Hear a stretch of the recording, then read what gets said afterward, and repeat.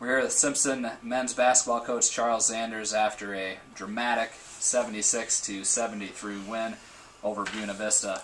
Coach, we were just talking. The play that we drew up at the end wasn't exactly what you wanted, but you got a foul called on Cornelius Mosby with the second left, got 3 free throws, made them all to win it.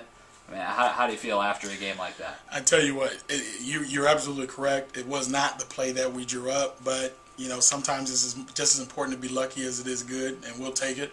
And Corn had to step up and still knock down the free throws when it was all said and done. I feel fabulous. Anytime you can get a win in the tough Iowa Conference, and you definitely want to win at home, it's a good feeling. I tell you what, I would feel devastated if we had lost that game. So I'm really appreciative of the opportunity to win it, and we're going to take it.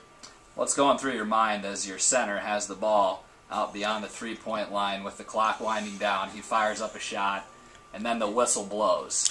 Yeah, well, tough call for the official to make. Yeah. He made it. I mean, what's going through your mind at that point? Well, I give that official a lot of credit because it happened right in front of me. So he did get hit. I've seen a lot of times where officials bury the whistle and they don't call that, but I was glad that this official did, obviously. When he caught the ball out there and the clock was ticking, I thought, well, let's get ready for overtime. That's what I was thinking. And when I heard the whistle, my next question was, what did he get fouled shooting a 3? So I was always looking at the next advantage. So he did get fouled shooting a 3-point shot, and I can tell you it was a legitimate foul, and I'm just happy the referee took it upon himself to blow the whistle. That was kind of a different game in the second half. Buena Vista controlled the game in the first half in the paint. In the second half, it looks like we reestablished our post presence in Cornelius Mosby. He finished with 22 and 12, including those three free throws at the end. Just talk about his play and the post play in the second half. Well, he was really frustrated because he was working hard on defense, and they were hitting shots. I mean, at the end of the day, Norquist and Beeson are 2 very good basketball players in the Iowa Conference, and they have been for many years.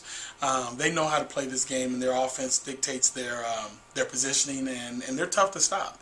So he was extremely frustrated at halftime. But on our board, we talked about how we had to take away the inside of their game. That was part of our game plan.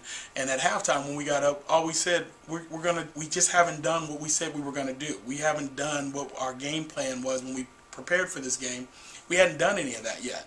So I said, so let's just make up our mind that we're going to commit to moving our feet, being aggressive, and stopping them in the paint, and we did that, and we had great results from it. But, I mean, it was the game plan all along. It just didn't come to fruition until halftime.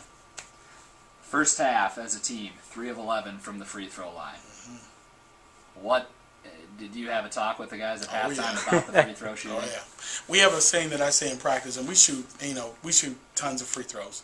And I have a saying, if you don't make free throws, you don't deserve to win games. I mean, that's the bottom line. That's the truth. And even in our game against Luther on Saturday, we shot horrible from the free throw line, and we didn't deserve to win the game. And I told them that. And at halftime, I went back to what they've been hearing all season. You don't make free throws, you don't deserve to win.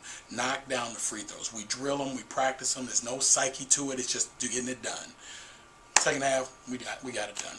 In the second half, as a team, improved dramatically. Shot 13 of 17. Cornelius Mosby 10 of 14. That helps. On his own. Now, last question.